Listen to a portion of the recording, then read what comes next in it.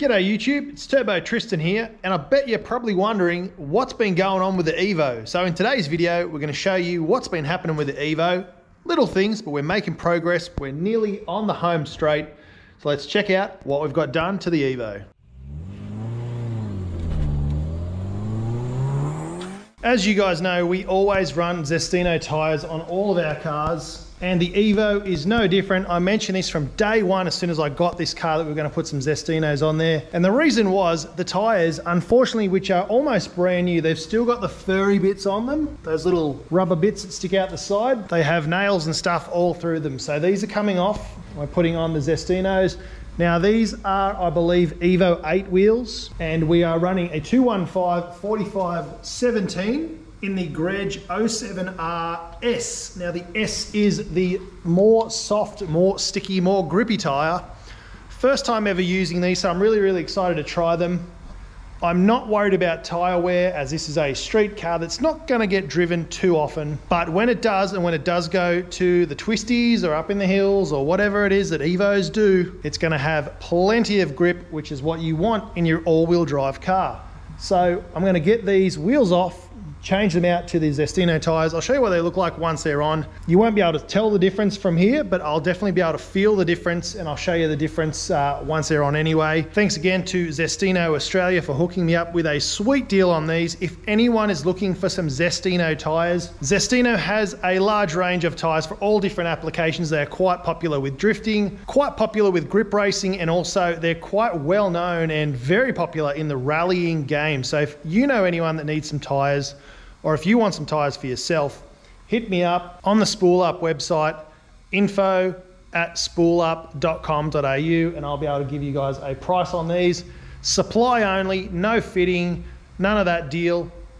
Tell me your size, everything like that you want, and the spec, and I'll get a price for you, email you back, and we can organise a deal to get you guys a cheap set of awesome tyres. So as you've just seen, we are running ZESTINOs on all of our cars. So massive shout out to ZESTINO, and we've got these fitted up to the Evo now. These are the RS compound, so these are going to be super duper grippy for any hills runs or any cruising or any twisties or whatever we want to do with this car. I cannot wait to try these out, especially with all the other mods we've got, which are all going to complement each other. So that's really exciting. Let's take it down and see what we've done in the engine bay, because a little bit's going on in there.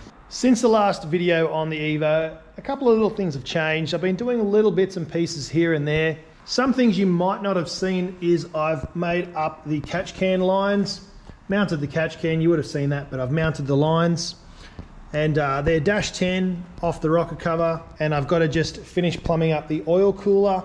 From the bottom, I've got all new lines for that now. And I've gone ahead and fitted a battery tray. Now this battery tray is from Shift Performance. It's a Rally Art style battery tray, a design that moves the battery from here to here, gets everything out of the road. Now I was going to custom make one of these myself and whatnot, and design it up and cut it out and all that sort of stuff. It would have taken me basically a whole day. I would have spent some time on it. It would not have been this nice. This is mass produced and it looks awesome. Comes with all the hardware and bolts straight in, and it's got all the provisions for the battery tie down there. Now the battery that I'm going to be using is an Endurant. Now Endurant's been on the market for quite a while.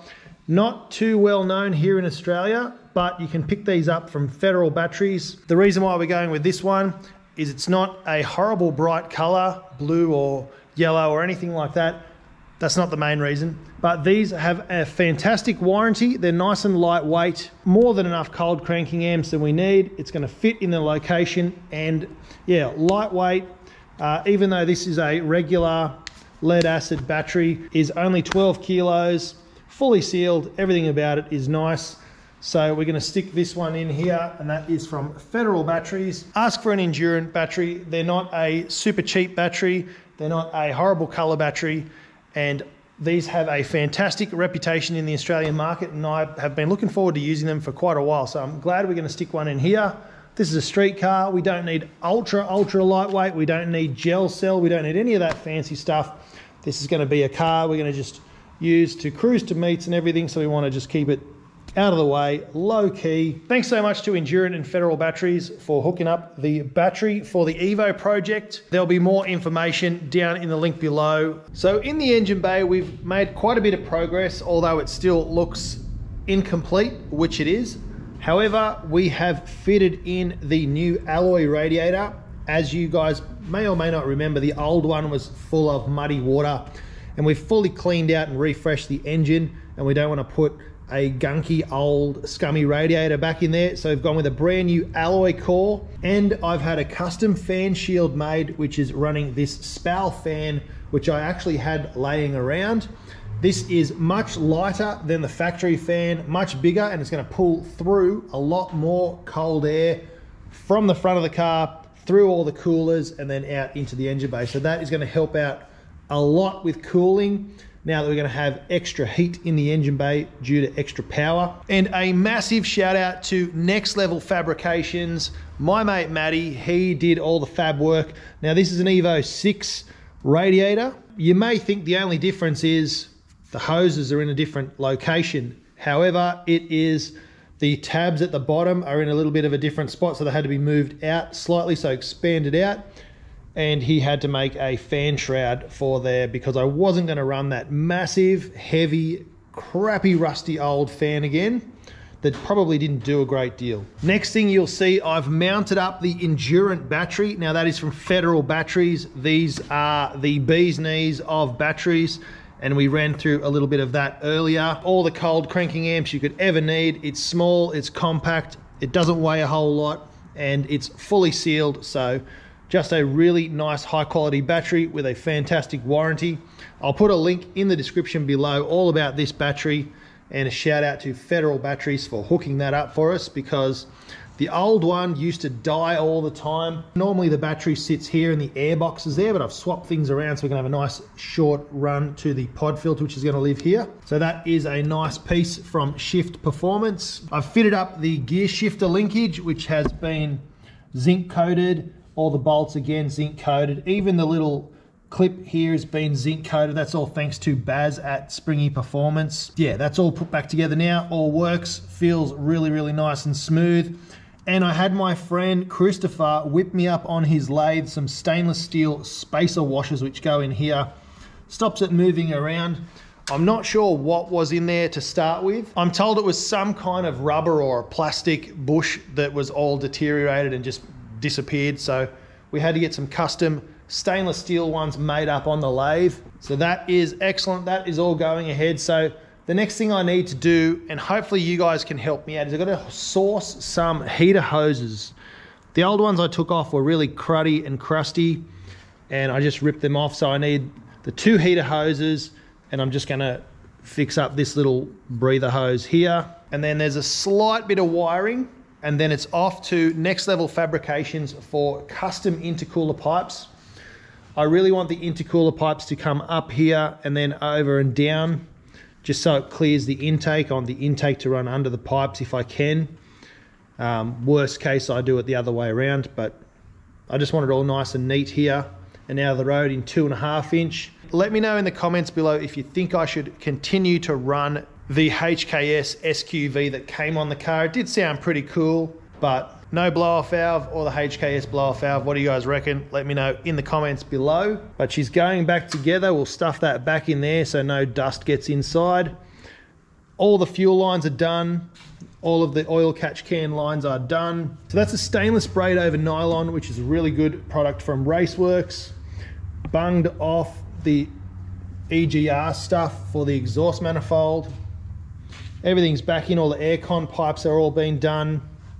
Needs to be obviously regassed. And I'm waiting on 2 fittings, which I couldn't get anywhere else. I'm waiting for them from another company. And then I'm gonna finish up the oil cooler. Then I can chuck some oil in it, chuck some water in it. And then we are one step closer to getting this thing fired up. The Haltech wiring loom is all in and clicked in. I've got to borrow the Haltech from my Civic and put it in the Evo to get that started. And while this is running and driving around, I'm enjoying this.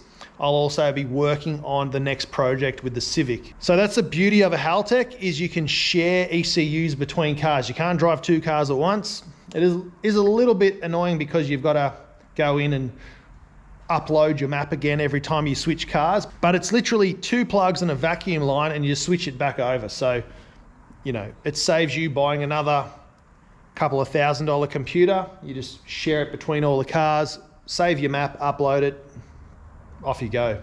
Really, really simple. So I've got to get a vacuum port to the Haltech, which I've got to run, and I've got to run the wideband wiring. But that's all plugged in here, the wideband O2. So I'll run that over through there somewhere, and I'll find a way to get that into under the dash. Not really sure how that's going to go yet, but it's going to go. I could even maybe, yeah, run it up under the guard and in that way. Not sure. I'll figure that out later. Zach's done it before. He's going to come over and help me out. Speaking of Zach, Zach helped me bleed up all the brakes and bleed up the EXEDY clutch. And the EXEDY clutch feels amazing. He said it feels way better than his pedal in his car, just pumping it in and out. So all the new PROTEX fluid, PROTEX master, slave, the master for the brakes as well, all feel amazing. We've got PROTEX fluid in there, matching all the PROTEX brakes and pads and rotors and everything. So the EXEDY clutch feels amazing, and we've bled up all of the PROTEX brakes. So that is another thing we've done. Side skirts are back on. It really, really needs a clean. I'm just waiting till everything's done in the engine bay before I put the bonnet back on, because I don't want to risk bending it or, you know, banging my head on it and getting in the road. That is where we are up to on the Evo. Now there's going to be a really cool ICE install video coming soon. I'm not sure how cool it's going to be, but we're going to do a lot of ICE work. That's in-car entertainment. I've got a head unit, Apple CarPlay. I've got a whole bunch of phone mirroring things to try out. I've got a charger that cools, and it's all wireless and all that to go in here. So we're going to modernize a bit of this sound system. We're just going to get that done. I'm not a wiring guy, I'm not a tech guy, but I like my music, and we're going to make sure this thing has all the bopping tunes, and we'll get that done in a future upcoming video as well. Plenty happening with the Evo. Don't forget to like and subscribe for more content on the Evo coming soon. And we're also doing the Civic build behind me, so don't forget to spool up, bring the boost, check out spoolup.com.au, and we'll see you in the next one. Cheers.